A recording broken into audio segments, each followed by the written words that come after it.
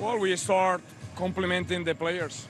That's what comes first to my mind, because the effort they've put, the discipline they had, not being so dominant with the ball, but to be dominant without the ball. And I think that we have done that. Without the ball, we have been able to control the spaces, not to receive many chances, to wait for our chance. For sure, the first goal was really important, but the determination, the conviction of the players is what comes to my mind first. I need to say thank you to them, to push them, to help them, to keep going.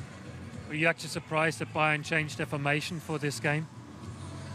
I had in the back of my head that now they had Kim, Upamecano was getting fit, so they have 4 centre backs. They could make with back three. Thomas, he's played brilliantly with that system, so we were ready to control that as well, from the 4-2-3-1 to the 3-4-3, and I think that we have controlled well to find the right moment, when to press, when to wait, who could have the ball, who could not have the ball. And defensively, it has been for me an outstanding performance. Well, exactly. You've only conceded 14 goals this season. Is it the two in front, Xhaka and Andrich, to protect the back three?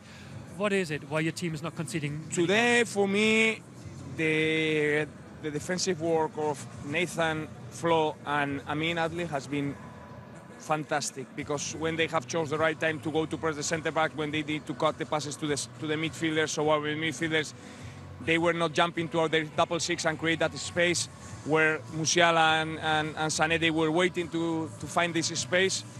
And Kane was he likes to drop, so we have taken many right decisions when and where to press.